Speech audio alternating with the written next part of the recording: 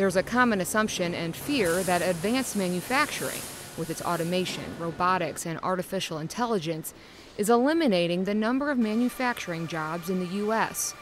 But with a tight labor market and widening gap between the jobs that need to be filled and the skilled talent pool capable of filling them, it appears manufacturing jobs are alive and well. We have approximately 900 team members here that manufacture around the clock on the 3 shifts.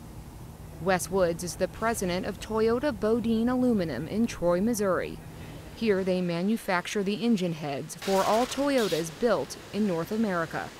The advanced manufacturing needs are truly great in that, talking about the old school or the old type of manufacturing, we needed, just mechanics and electricians. Now we need multi-skilled technicians that not only have the basic mechanical and electrical skills that we need, but also technicians who can keep this equipment running, program it, troubleshoot it. This manufacturing technician today is quite different from the old mechanic, electrician in the manufacturing days of old.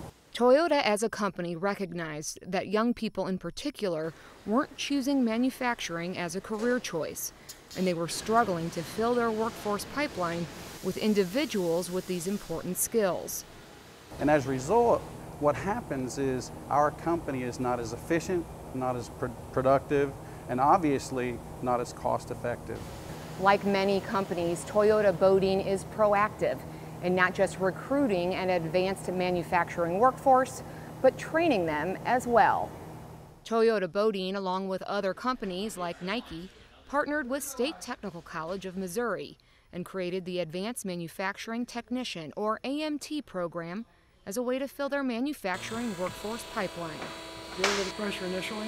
My part in the project is to provide the background, the theory, the educational training, also some professional development and other factors that the manufacturers wanted in addition to the technical skills that they need from their multi-skilled technicians. Students in the AMT program are paid to work 3 days a week at a manufacturing plant, spend 2 days a week in the classroom, and take general education classes online.